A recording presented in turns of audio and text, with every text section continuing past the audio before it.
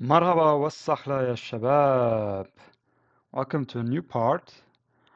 This time we are finally going to do something for the CI/CD pipeline. Finally, the previous videos were only to properly set up our server, so the CI/CD process runs as smoothly as possible. So to properly follow along, just go to my GitHub page, github.com/Habibi coding. You will also find the link down in the description below, and head over to repositories. There you see the CI/CD dash tutorial dash YouTube repository, and click on it. Make sure you fork the repository, and when you have forked it, in you know when the fork is done, when you head over to your GitHub page, and when the when you see this CI/CD tutorial minus YouTube in your profile. So the fork should probably last only 2 minutes. Okay, then open the project in your favorite IDE. In my case, it's IntelliJ. Make sure you check out the branch, the first branch here, init underscore project underscore v1. And yeah, this is the plain project without any of my changes. But now, since I'm adding the Dockerfile, I will create a new branch, call it Dockerfile underscore v2, and v1, v2, v3 will be just to let you know, okay, these are the changes I've done. And finally, when I'm done with the project, you will see the master branch. In the master branch, there will be all the changes available. So let's say create, and now we can start. Okay.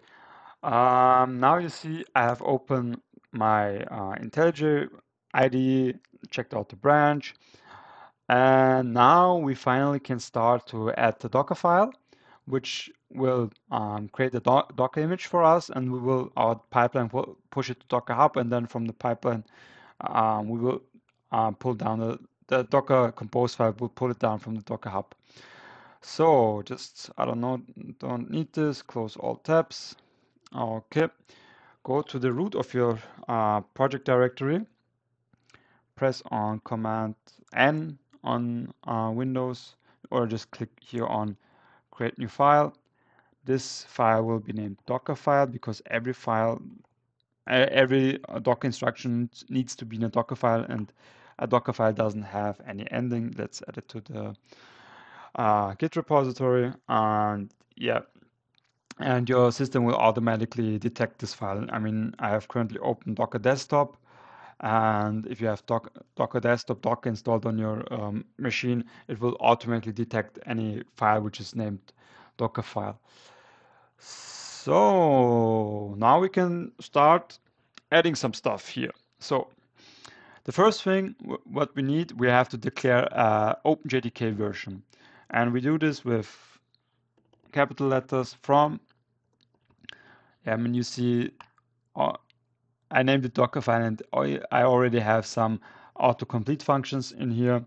So OpenJDK, we will use the Slim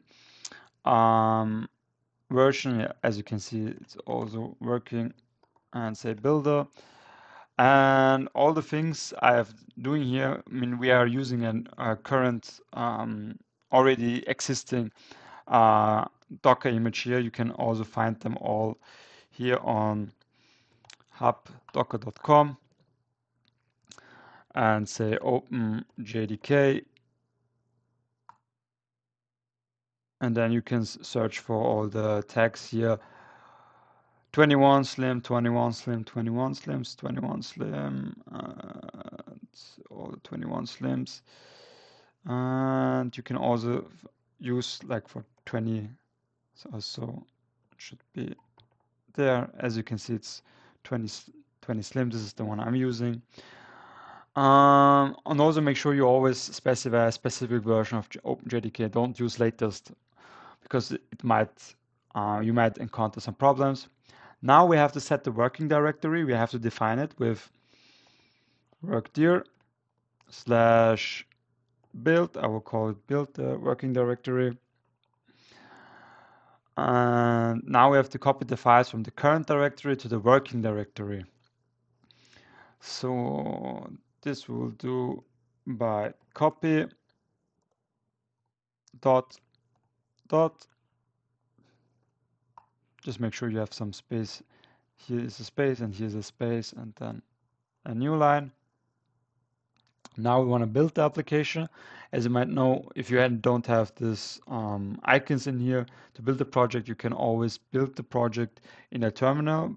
And this happens with period slash Gradle wrapper to be precise. It happens with run slash dot slash Gradle wrapper build. So when we have built the application, we have to use a specific OpenJDK version for a runtime image. So for the runtime image, we're also using the same image. Let's make this also capital letters. So we say OpenJDK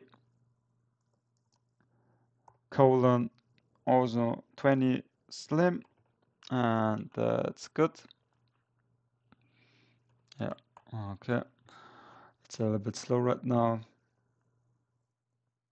I'm now adding, the next step is to create a new user and group for better security. So again, run, and then we are creating a new group. Add -r for recursive. Let's call it app, and the group is called app, and we say user add no log minus init -r for recursive again, -g for global, and then for app. And yeah, now we have to set the working directory for the app, for the app folder, for the group. And to set it for the group, we do again work directory and say /app. So now comes a very interesting part, because now we have to specify where things have to be copied, and that's pretty interesting, because I will show it to you right now. So let's say copy. Now we are copying stuff from builder to our working directory. Our working directory is built because we define it up here, and we specify things where they are located. We say in build /libs. We have something there, and now this will refer to my current project. So if you take a look, we have a working directory, and then we are going again into a build folder. This is this build folder here, and here as you can see, we have the libs. This is the libs, and we're copying this file.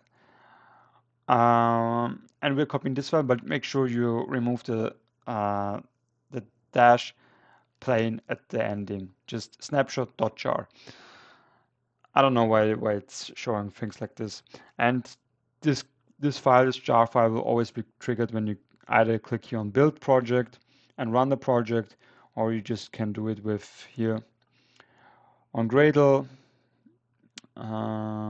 Should be here on build, and when you build here the project on Gradle build, and then on build again. But so this will create this jar file here. It's auto created. Okay. And now we can just copy the name. Let's see if I can copy the name. I can copy the name. Nice. But as I said, make sure you just remove the dash plain at the end, because it will cause an error. So what are we going to do? And now we are copying this file and creating a new one. And this jar file we can name the new created one how we want. So let's call it task minus app minus API.jar. Okay, looks good. I hope so. I hope I don't have any typos.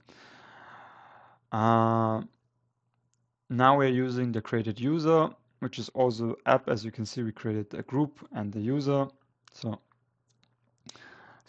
let's say user, which is app.